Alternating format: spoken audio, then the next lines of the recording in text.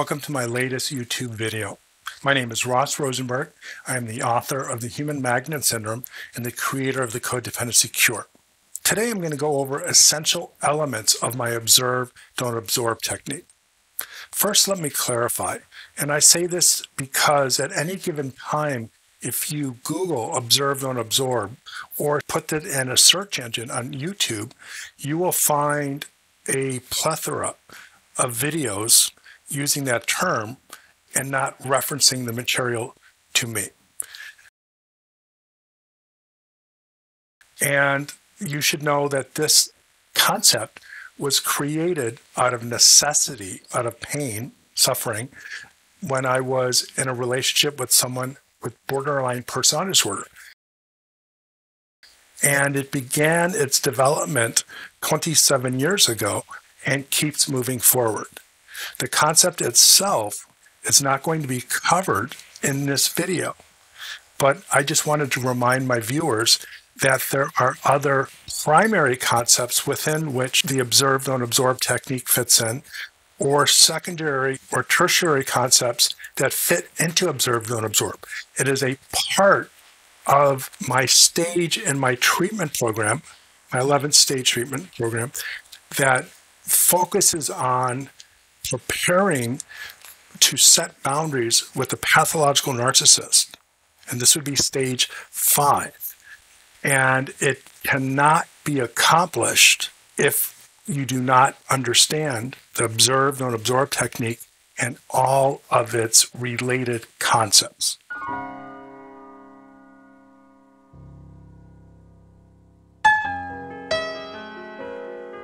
I am grateful and quite happy to hear that people use observe, don't absorb all the time.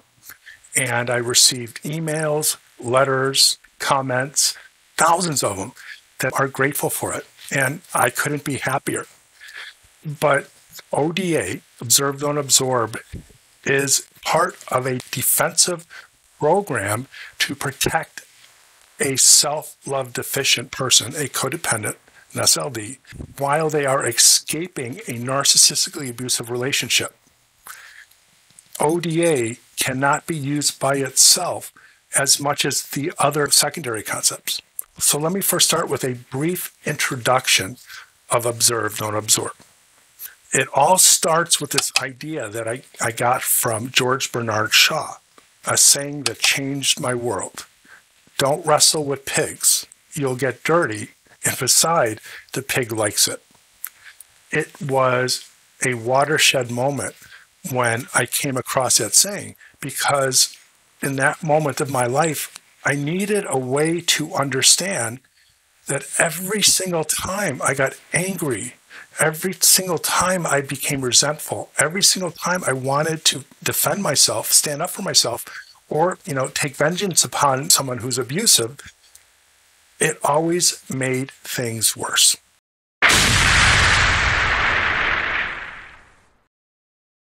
Always.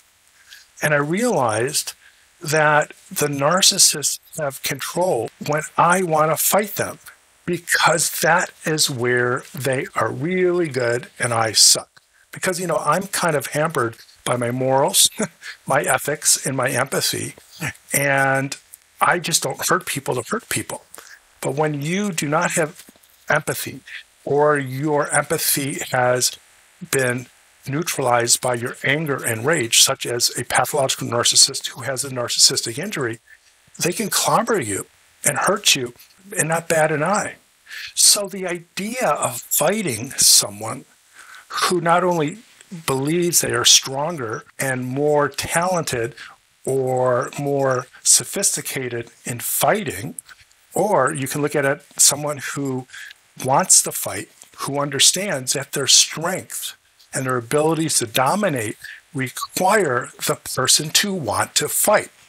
Because it's within that fight, this individual realizes that they can't win. 1, 2, 3! And they never win. And the losing humiliates them. It feeds into this self-fulfilling prophecy that there's nothing you or that person can do to get this narcissist to love her or him, and deepens their shame and ultimately breaks down their resolve to leave the relationship. So the act of getting angry and fighting in itself is a trap. Now, this is different from a discussion where someone is trying to hurt you, and if you don't protect yourself, you'll get hurt. This is only connected to a narcissist and a SLD, a codependent, in a relationship. When the SLD wants to set a boundary, wants to hold the narcissist accountable, or wants to try to break free from the narcissist who is abusing them. Their best weapon never was to be stronger and more sophisticated in their offensive strategy. It always has been to stay out of the fight, because that in itself makes you believe you can do things that are impossible, that you really don't have any history to support that belief, but ultimately works out that you are worse than you were in the beginning. If my boss was a karate master and all of her power came from getting people to want to fight her so that she can knock the heck out of them, but outside her little karate studio, she was weak, afraid, and really insecure. So all of her bravado, all of her strength, all of her destructive capabilities require a person to want to fight her in a place where she almost always wins, using the type of fight that the other person can never win. How does a karate master narcissist who could only win in a karate fight, how does he or she overcome any desire from their partner? They have to get them to want to fight. They have to get them to want to be angry. They have to get them to feel righteous. They have to get them to believe that if they get angry enough, they can kick their butt. They can beat them. Because when people get that angry, they're not rational. So the concept that I want to talk about today is called false power syndrome. False power syndrome. False power syndrome explains why people who get mad, people who are enticed to fight back, people who are triggered, people who are purposely manipulated to want revenge, always lose the fight. And, the best explanation I have, and of course this is reflective of my age, is Muhammad Ali. In his early 30s, mid 30s, he wasn't the strongest and fastest anymore. The people that wanted to beat him, or the people he needed to beat, were stronger, younger. And he had to figure out a way to win. And what he did was he antagonized his opponents. He berated them. He wanted them to get so filled with rage and hatred that they would come into that ring and the first 3 or 4 rounds just pound the heck out of them. And he figured out that if he could just get under their skin and kind of just hunker down in what he called his rope-a-dope and just let the guy punch him and kind of mitigate any potential harm by some of his defensive moves, that after 3 or 4 rounds, that person retired. I think that you win a lot of your fights as well as in the ring, outside the ring as well. You psych people out, don't you, beforehand? You don't really psych them out. You really make them fight harder. And that's the thing. It makes them fight too hard. It makes them anxious. They got to get you. Like I told George, I said, okay, sucker, I'm backing up in the ropes, and I want you to take your best shots. And I just stood there. Come on, show me something. Show me something, kid. You're not doing nothing. You're just a girl. Look at you. You ain't got nothing. Come on, sucker. Show me something. I talked him to death, and I made him so angry. He just beat himself out. That worries a man, to beat him and talk to him. Now, maybe this could be the tactic of Ali, to let the man punch himself out. 30 seconds left in round 8. Heavy blows. Now he's bouncing better. Almost falls out of the ring. Right hand. Another sneaky right hand. This time he works over the shoulder of Foreman. It's a combination.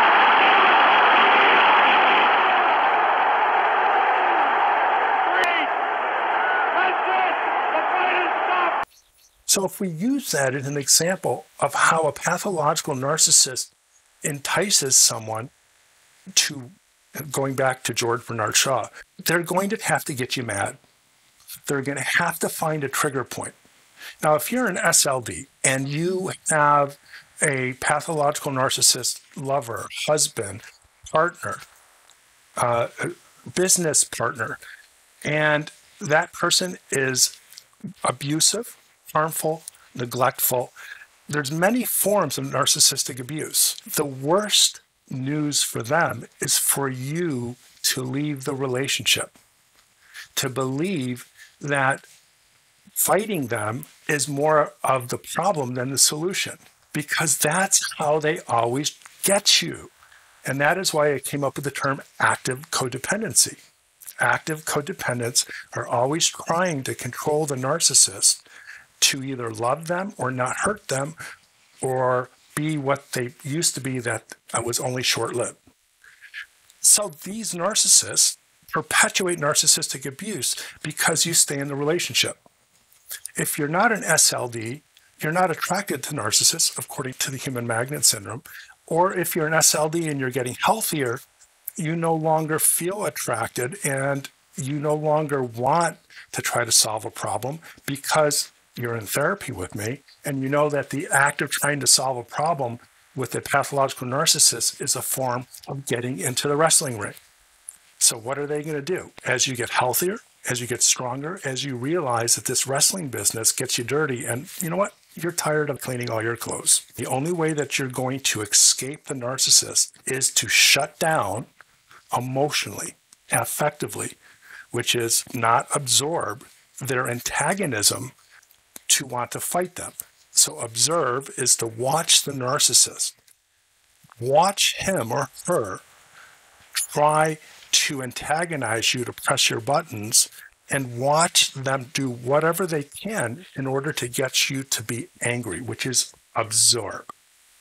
Observe the narcissist and his or her tricks. Detach, or in a healthy way, disassociate from what is happening and do whatever you can to not let them get into your head, your heart. That is where not absorbing is important.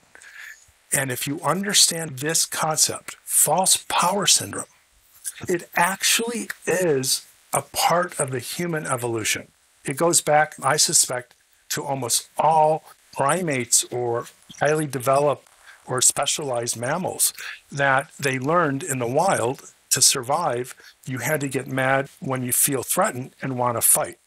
And that probably had its place in time. But when a person, namely a pathological narcissist, wants to keep another person from leaving the relationship or breaking free, they have to disable any sense of power and control. The best approach is to make them want to fight and have them lose, feel humiliated, feel beaten down, and eventually give up.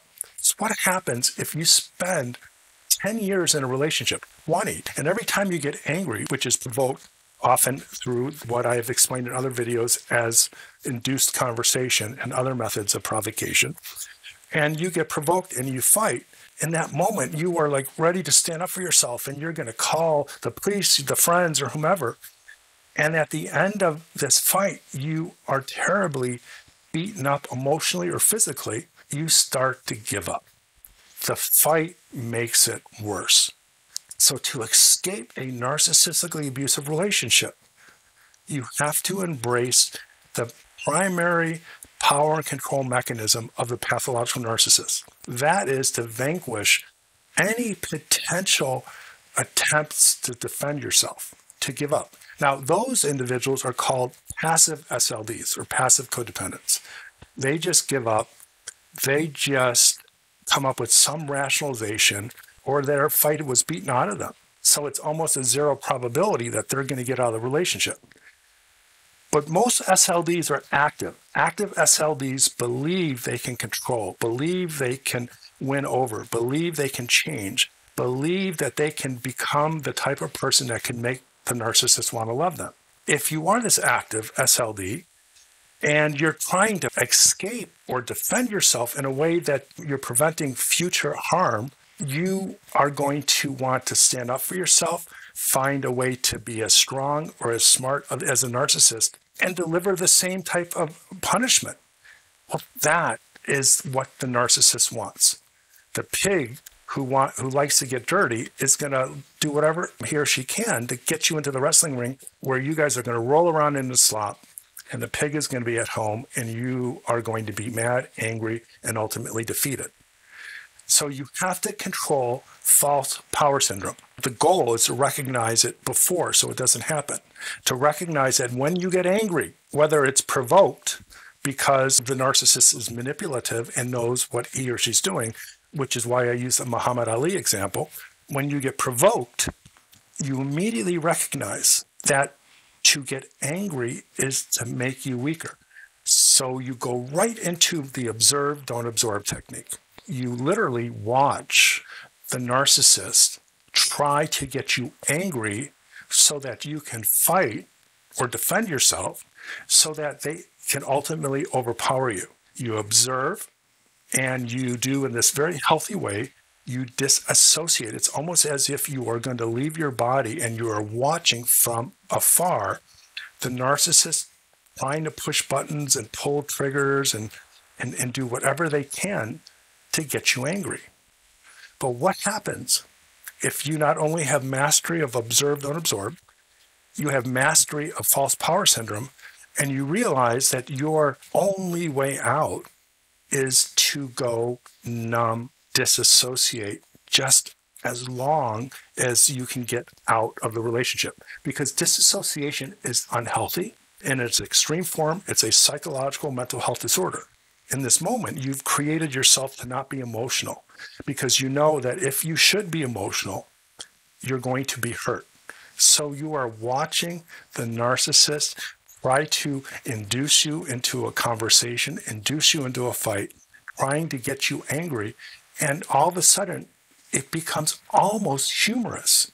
And I promise, once you get a handle on this false power syndrome and you execute observe, don't absorb the way that it was meant to be done, you have so much power. And I can tell you so many examples in my own life that it became funny. A person that normally would antagonize me, and I think of one person who's I believe is anti-Semitic. And of course, I'm Jewish, and he would just say subtle comments because he was a smart person. He knew that anything really direct would make him look bad. And if I reacted, I then would be within his comfort zone to press more buttons and eventually make me blow up, want to fight, not physically, because I don't do that, but emotionally or verbally, and then I would get my butt kicked. And so when I'm around this person and they should get mad at me for whatever reason, well, they're a narcissist. I could see it in their face and their eyes that they want to get me to wrestle with them. They're going to try to get me mad. And when it happens, it's pathetic.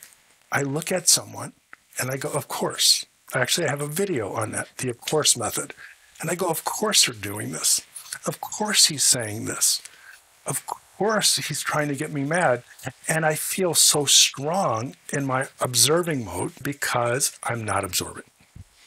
So to wrap up, the observe, don't absorb technique and all of the associated techniques that go with it, including false power syndrome, is discussed in detail in my 6-hour seminar called Escaping the Narcissistic Storm. And it's also discussed in my latest video, The Codependency Cure, Tips, Tools, and Strategies. So you can do this. Don't fight. The fight is your enemy. Smile, watch someone try to get you upset, walk away either physically or emotionally, and you got it. You've weakened them. You disable them. Okay?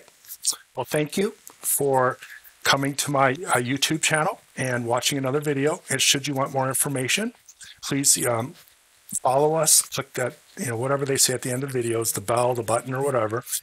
Subscribe and send us emails at help@selfloverecovery.com and make comments because people are going to want to hear your stories.